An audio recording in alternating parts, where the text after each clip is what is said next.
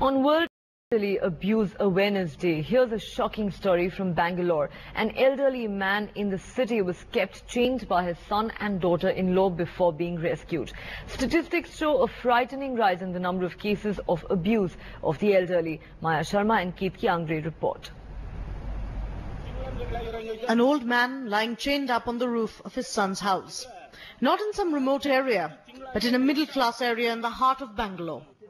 Just one example of the lack of ability or the lack of desire to help older people who can no longer help themselves. ಯಾವಾಗಂದ್ರೆ ಅವಾಗ ಗಲೀಜ್ ಮಾಡ್ಕೊಂಡು ಇದು ಮಾಡ್ತಾ ಇದ್ರು. ಅದಕ್ಕೋಸ್ಕರ ಬೆಳಿಗ್ಗೆ ಆದ್ರೆ ಕರ್ಕೊಂಡು ಬರ್ತೀನಿ ಇಲ್ಲಿ ಬಿಡ್ತೀವಿ.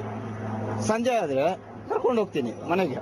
ಇವರು ಬಂದು ಮೆಟ್ಲಿಂದ ಬೀಳ್ತಾರೆ ಅನ್ನೋದು ಒಂದು ಭಯದಿಂದ ಇದು ಮಾಡಿದೀವಿ. Bangalore's story is no longer an isolated incident, but symptomatic of a frightful reality of how we treat our senior citizens.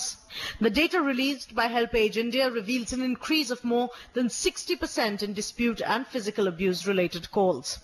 The findings also reveal a change in the profile of perpetrators, with even daughters emerging as abusers.